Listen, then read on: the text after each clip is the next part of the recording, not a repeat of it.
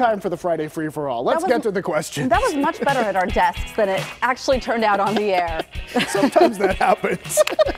All right, Maureen has a question, and it's about our family. She says, how about having your families on the Christmas show? That would be so much fun. I think that's a great idea, Maureen. So we're going to work that out, I think. I think try that to at least have a segment. That would be a blast. Okay, Terry writes in. He says, do you think the upcoming holidays will carry a deeper meaning this year? I certainly think so. I really do worry, though, about the people who can't be with their... I mean, we're still dealing with the fact that folks at long-term care facilities and nursing homes don't get to visit with their families. So that part does worry me a bit. Yeah, that's difficult when you see pictures of people talking to people through windows. And it's been a very long time. Yeah, and you think about how isolated those family members inside the facilities may feel. So anyhow, I do think it will mean more this year. I do. Linda is saying, love your show. Wish you could do more kitchen segments in that beautiful kitchen. I know. We wish that too. In fact, here's a picture of it right now. There's no one in there. We're going to be over there soon. Yeah, though. it's set up for PTL deal days. But yeah, I mean, once all this passes, we want to be able to invite chefs back in and do all sorts of things in the kitchen because we love that set too. So thanks for asking about it. Ryan wrote in and wanted to know what our favorite Disney character is. He says, mine is Snow White and the Seven Dwarfs. Do you have a favorite Disney character?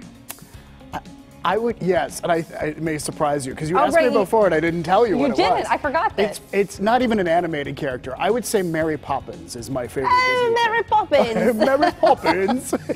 Because I remember as a kid, I loved the Mary Poppins movie. I loved how she flew in. I loved how she fixed everything in the Banks home. And then Sarah Schaefer and I, in the second grade talent show, we did Supercalifragilisticexpialidocious. That is fantastic. Hopefully there's no photographic evidence. Can we get that reprised? I want to see this roll. I don't know. No, that was Bert the Chimney Sweep.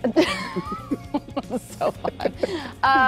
You know, as I'm watching these movies over again with my kids, like I have to tell you, The Little Mermaid, like no wonder her dad was so mad. She's 16. She's 16 and wants to get married to a guy she just met. Like, you know what? It's true. If you inflict a little dose of reality into some of these, you're like, wait a minute. No, you can't go up on land and marry some guy. You just met him. You have no. What's his favorite color? You don't even know. Right. The things you should know. Yes. No, if you view it through the lens of real life, some of it's kind of... So, with that being... I mean, Belle, I think, has some true good qualities there. Okay. She's smart. She reads. Right. Would that be your... but I have to tell you, my new one is Moana. I love Moana. Oh, okay.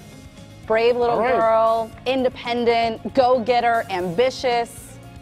She's a true leader. This sparked a good conversation, so thank you, Ryan, for asking this. All right, several people wrote in that they liked me wearing jeans yesterday. Me too. Which I like it. I like down, David. Down, David. Yeah. And then Ed was asking, how many ties do I own? And Ed has well over 100. He is a retired teacher. So this is a picture of my 3 tie drawers. Wow. But I don't think I have 100. I think maybe 75, maybe. I mean, I have a lot of ties. I don't know how many is too many. I may be reaching that point. I have 3 drawers of old T-shirts. And you have 3 drawers of expensive, nice ties. There's something wrong here. There's nothing wrong here. Oh, okay. All right, we're out of time. We are out of time. We were just going to ask a really good one. That's okay. All right, we'll save it for next week. Jess isn't going to give us any. How about that? No. Jess is timing us right now. She's filling in for Jill in the control room. And she says, I can't give you more time. Even though we just took more time. I know. We're kind of taking it anyway. Sorry, you know what? We should expand to 2 hours, Jess. Can you make that happen? Now we've taken even more time. And here we go. All right.